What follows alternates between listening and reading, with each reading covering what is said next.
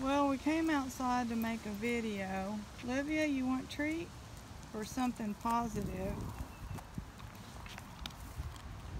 Let y'all see Olivia. I'm not going to make her do any tricks. She can sit and turn and all that, but well, wait. Oh, she heard me say it. I mean, she is something else. We're not going to make her do any of that.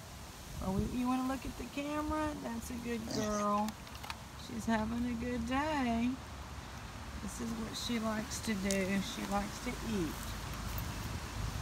And she's doing pretty good. This morning she was a little puny and came and laid at my feet. She needed comforting and it kind of concerned me. But now she's perked up quite a bit. We're getting a lot of wind out here, right, Olivia? See what she's doing. I wanted to show y'all the clematis. Look at this. That ought to make you feel good. And then there's one here. And isn't it just one of the most gorgeous flowers you've ever seen? If you watch my videos, there's a bunch of buds.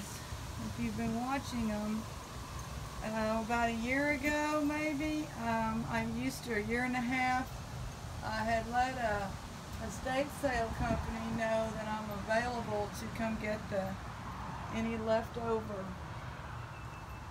I'm going to put her in. Well, I put her in. I'll keep talking, but look at that one. We like those.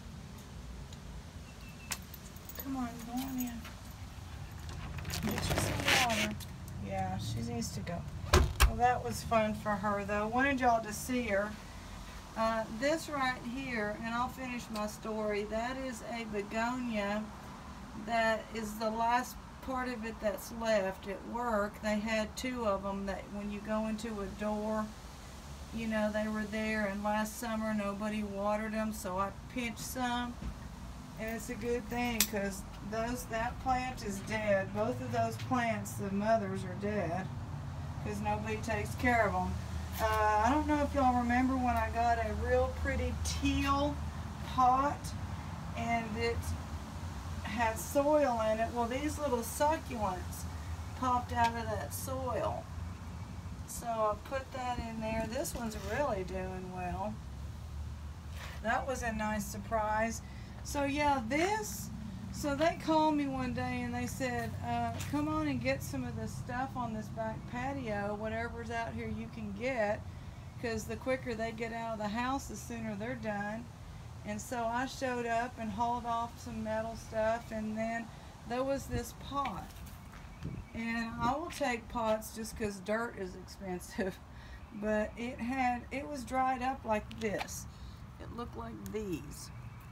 And nothing green. Brought it home, stuck it in the back of the shed, and a few months, I don't remember how it went, but all of a sudden this grew out and that bloomed, and you can imagine I was completely, pleasantly flabbergasted.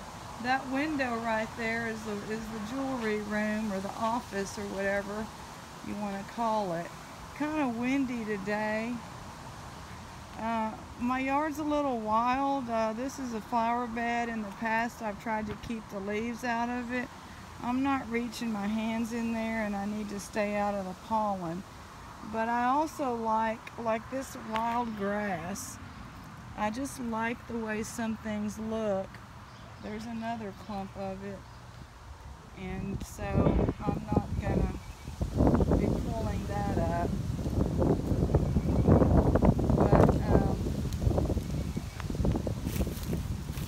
We have a pretty plant over here. It is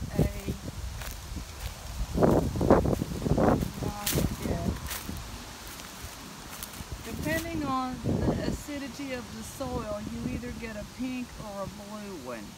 My friend got that from work for, you know, one of those like when they honor the boss or the secretary or the this and the that. She got that plant from some people at work. So we planted that and trying to let these blue bonnets seed. Here's a couple of, these are going to be Easter lilies that are popping up there and there. But show y'all some wild violets. Yeah, it's springtime here. Watching where I'm walking. Let's see if we can get in the shade and see some of them. They're kind of dry. You see how small the plant is? The flower's a little bit dried up, but all of these little heart-shaped plants, let's see, here's one. There it is. Isn't that beautiful? This area is full of them. Here's what I mean. This is a weed, but it's going to be a nettle. It's going to have a beautiful flower.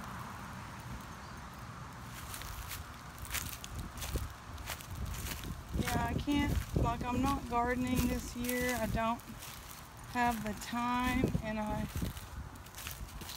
need to stay out of the pollen. Well, we put a whole bag of apples out here because they were old and came from my friend's office. Somebody had left them there for a long time, and somebody is eating and hauling those off. We kind of feed the birds back in here. I've stopped right now because there's a squirrel that eats the seed, and then the squirrel is in our backyard every night. And Olivia tried to chase it the other night, and it was not a pretty sight. I cannot let that happen. She stumbled, you know, and fell, and oh my God. So, I gotta make sure the squirrels just stay on out of here. See, there's a couple more nettles that are gonna pop up. But it's kind of a, oh, well, this is also a pretty wildflower that pops up in some areas on the property. That is something we pinched from somebody's yard. We did purchase these yellow begonias in Tyler when before all this stuff happened. We had to go to a doctor's office up there, and this is probably pinched from somebody. It's a kalancha, and it's really pretty. So there's the begonias. There's a lizard on that one. A lot of these lizards live around here, which is nice, because when we first moved in, they did not. But we water. We keep things watered. This is also a real pretty purple plant of some sort. And those back there are gladiolas, but they have not bloomed. And see how we've got, even up by the house, this is wild bluebonnets have ended up here. So that's what we're doing today. Hope everybody's good. I want to come on camera at some point and say hi, but I'm not feeling like it right now. I'm not looking too good.